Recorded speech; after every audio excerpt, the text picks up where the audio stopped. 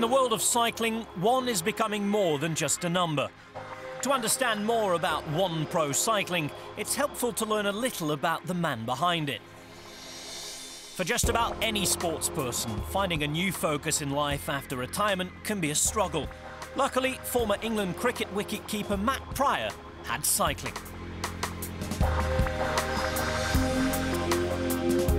Actually, it was the wicket-keeping that led me to cycling because it did so much damage to my Achilles. I was having to find another way other than running of staying fit and getting right to carry on playing cricket. When my cricket career came to an end due to that injury, actually, that got me on the bike in the first place, there was an opportunity to start up One Pro Cycling and try and do something slightly different in the world of professional cycling. And I was fascinated by how one sport differs from another and how much transfer there potentially could be from the cricket world to the cycling world. And I was very fortunate to be involved with England cricket in probably one of its most successful eras from 2009 onwards. And really I've sort of stolen that model of what we went through as a team and brought that over to One Pro Cycling to see if it does and can be successful in a different sport.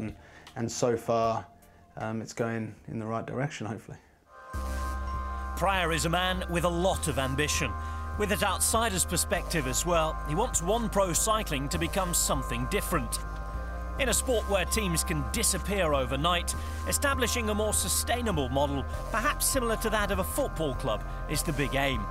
And like in football, the fans will be at the heart and soul of it all and be the draw that entices financial backing. It means that the team's success will be judged not just on its number of wins. I think within the world of cycling, a lot of people follow individuals. They follow Chris Froome or Mark Cavendish. But do they follow a team that they are proud of and passionate about? And that was the idea behind it, was creating a team that was for fans, for members, very accessible, very open, and trying to engage with people and giving them a lot more back. From day one, we decided we didn't want to sell total sponsorship. One Pro Cycling will be One Pro Cycling for its duration. And I think that's important because we want the team to exist in years to come. We want our riders to have ridden for a team that still exists, and you can build an allegiance and a loyalty from a fan base.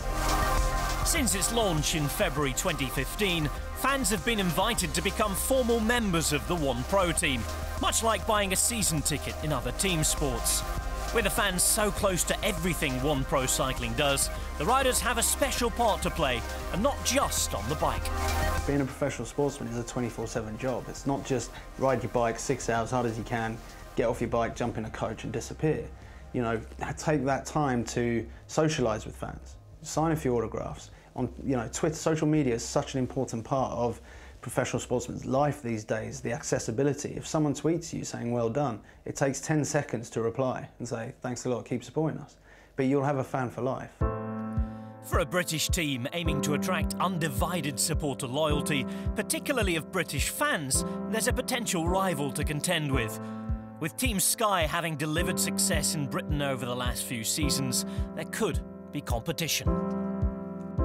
We're not out to compete against Team Sky. Team Sky is a completely different animal, and they, I must say, are one of the main reasons I'm involved in cycling, because they set in motion this wave of cycling fans and momentum within the UK from a cycling point of view through all their success. Without shadow of doubt, they're leading the way, but I do think it's important that there are other teams in the UK following behind them or pushing them or making sure that there is another team out there that people can support and get behind. And One Pro Cycling could be riding against Team Sky more regularly in the future. Having made the jump in divisions to Pro Continental after just one season, the next step could be the World Tour. Our goal is, obviously with the UCI reforms as well, it sort of looks like you want to get in for 2017, which might be a bit sooner than we had first planned, but we are going 100% to do that. We would love to be a World Tour team in 2017. But what we won't do is make the jump if it's too soon. We won't just do it because it looks good. We will do it because it's the right step. For some in the cycling community, the One Pro dream presents a big challenge to how cycling has always done things. But the man behind it all is encouraging people to embrace the project, saying it may reshape the sport for the better and give it a stronger future.